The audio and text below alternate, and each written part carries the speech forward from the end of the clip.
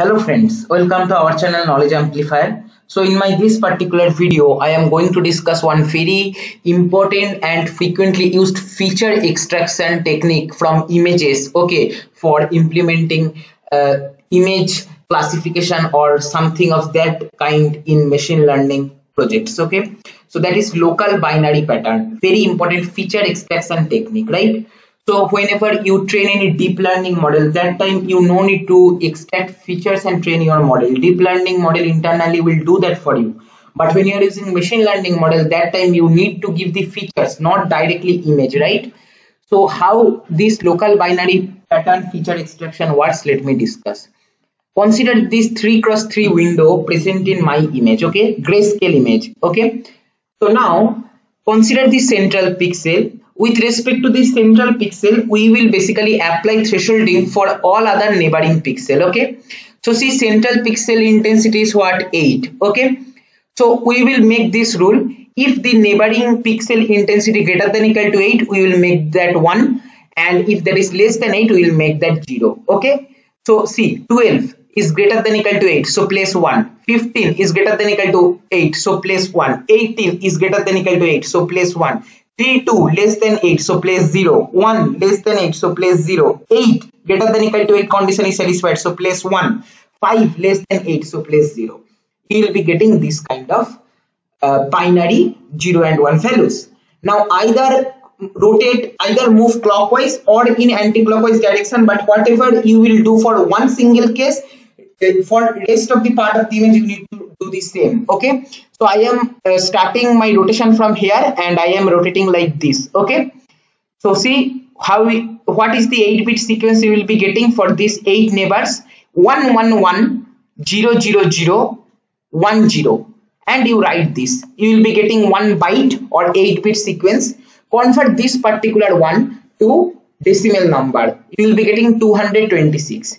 This you can place at the central pixel, okay. Like this you can implement the same operation on the whole image, okay, and replace the central pixel by this 8-bit sequence corresponding decimal number, and then you calculate the frequency, okay, or repetition of that, okay. We can say this as histogram, and that histogram for different image you take and try to find the similarity in between histogram, and based on that, either using k nearest neighbor or something, we will try to predict whether that particular image, if similarity is high with one known training image, then we will consider that test image is belonging to that training image. That may be smiling face, crying face, like that. Mainly in emotion recognition we use this also, okay.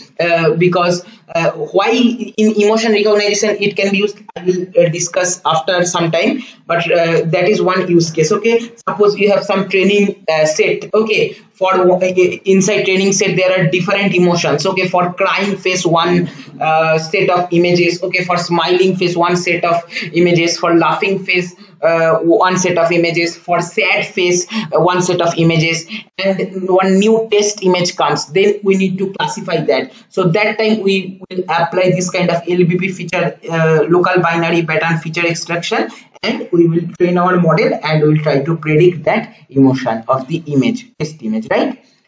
So first advantage is coming to this particular algorithm is illumination invariant, okay. See, try to understand. Suppose this is our image in normal scenario. Now you are giving light from the above, okay. What will happen? All the intensities will increase, right?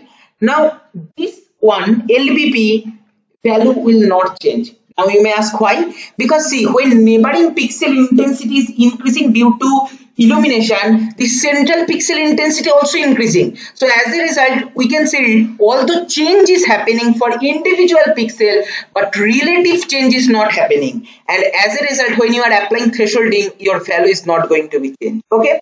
So very important point, illumination invariant. Then slight rotation invariant, okay.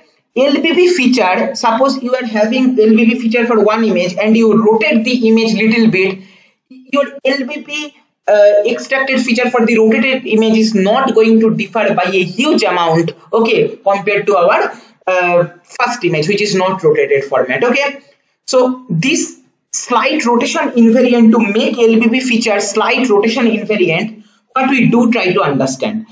See, consider this scenario where my pixels are 10, 12, 9, 6, 7, 19, 7, 10, 16. You apply thresholding based on 7, 10 is greater than 7, so we will be getting value 1, 12 is greater than 7, we will be getting value 1, 9 is greater than 7, we will be getting value 1, 19 is greater than 7, we will be getting value 1, 16 is greater than 7, we will be getting value 1, 10 is greater than 7, we will be getting value 1, 7 is greater than equal to 7, so we will be getting value 1, 6 is less than 7, so we will be getting value 0. Rotate like this, start from this, you will be getting this 8-bit sequence. Okay, 1 byte, 1 1 1 1 1 1 1 0. Okay, convert to decimal, you will be getting 254.